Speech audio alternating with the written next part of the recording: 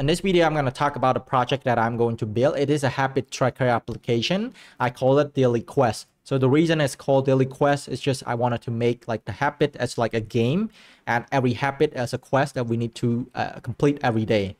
So the goal of the application is going to help us to improve the mental health, physical health, skill, and connection. So this is the goal of the application. So let's see all the features and how it works as well. So there's 4 features in the application. So the first one is the quest checklist. So the quest checklist you can think of as like a to-do application, right? You know, you have like a list of the quests that you need to complete every day. And we have the multiplayer verification. So this is going, not only the habit is going to be like, you know, you play with the other people. There's a track level, just like a game. And also there's a punishment as well. So let's see each of the features. So the first one is the daily life quest. So the quest checklist right here. So the quest right here is going to be 6 quests that we need to complete every day. So this 6 quests is going to be predefined for you on the onboarding. And if you don't like any quest, you can change this one to your need.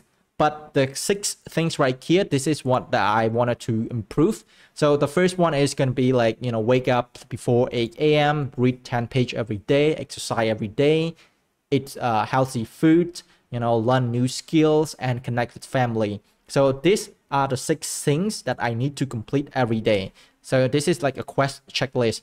But each of these quests right here, I myself cannot mark this one as complete. So for example, if I finish this one, I cannot mark this one as complete.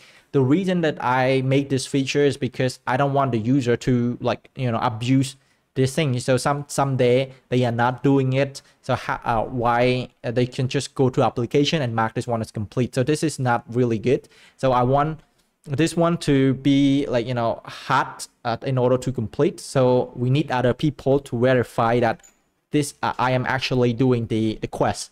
So in order to do that, that's why we introduced like multiplayer verification. So multi-verification is that, so you need other people to verify your quest. So for example, we have user 1 and user 2. And let's say user 1 finished the reading quest. So they just need to send a picture of them, like, you know, reading. So for example, just, you know, holding a book, reading like that, you know, take a picture and send and mark it into the review. And the other people can review it. So and then they can mark that, okay, this quest is complete. So that's how you complete your quest. You need to do the actions, you take a picture so other people can verify that. So that's why this game probably designed this one for people who, you know, going to challenge. You can play this one with your girlfriend, with your family, with your friends. So this is going to be fun because, you know, as a game, we don't want to play this one alone, right? With more people, it makes things a lot interesting and fun. And that's why I create this feature right here. And yeah, so and also inside the feature you need to track the level. So for example, if you complete one day, you increase like this level. For the level system, I have nothing much detail just yet. For if you're watching this one, if you wanted to build, you can think of on your own. You probably like one day you increase 1 level and things like that. So that's probably what I'm going to implement.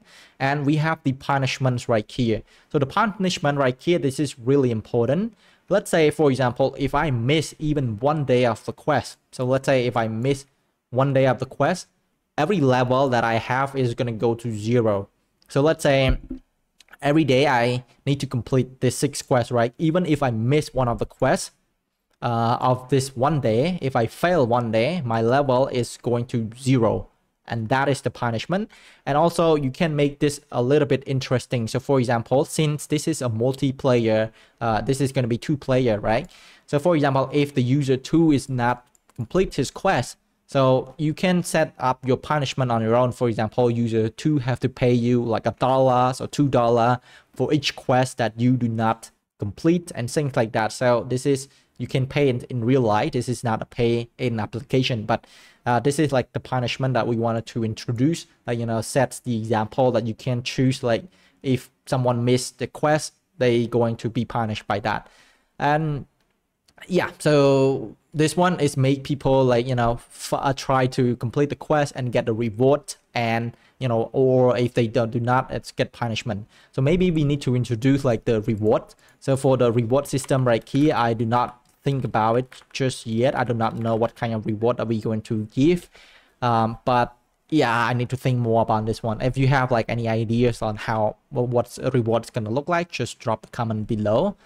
And but yes, that's the whole idea of this feature right here. Okay. All right, so I think that's all of the feature of this application. Let's take a look at the technology that to use in order to build this application. So this is going to be like it can be a mobile application or PWA application. So for my case, since I do not know how to build a mobile application, so I'm going to build this one as a PWA, and I'm going to use Next.js and Supabase. So you can use any technology that you want, and so it just have to be the PWA, because you know we want people to use this application every day, right? So a PWA is going to be like an icon on your screen, so people can use it like a real application. And yeah, if you know React Native, like, you know, or any other like native mobile application, you can just build that as well. So maybe I'm planning to build with React Native as well. So but I need to learn it first. But in my first step, just PWA with the Next.js and Supabase. That's the technology that I'm going to use to build this app. All right, great. So that's pretty much it. So right now, let's take a look at the UI that I found online, so that can help you and help myself to build this application as well. So there's 3 that I found, and I really like this one right here. This is very clean and minimal. So as you can see, we have like this one. You can think of this one as like each quest, this block right here, and this is track your progress. And you can see we have stats and new and things like that as well. So this is really good UI. Maybe I'm going to clone or, you know, inspire change a little bit similar to this one. And also this UI is also look great as well. And this UI right here is also look great as well. So yeah, you can search more on the UI on the, you know, Dribble or any other platform. But yeah, for me, I'm going to build based on this UI. I put the link in the description. It's built by Roma. It's really nice. And yeah, so I guess that's pretty much it.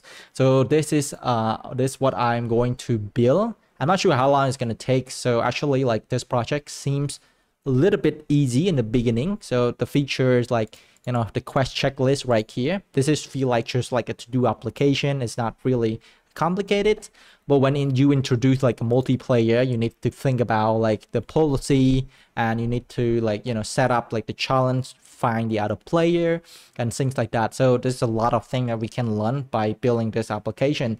So yeah, I'm going to start this one maybe to start tomorrow. And if there are any interesting things like going on or something that I learned, I'm probably going to, you know, make videos about it. And I'm planning to do a live stream building this one as well. So who knows? Let me know in the comments, what do you think? And yeah, also overall, what do you think about this project? So are you going to build it as well? So welcome on board. And all right, let's share the progress in the comments below, and I'll keep you guys updates, and see you in the next video.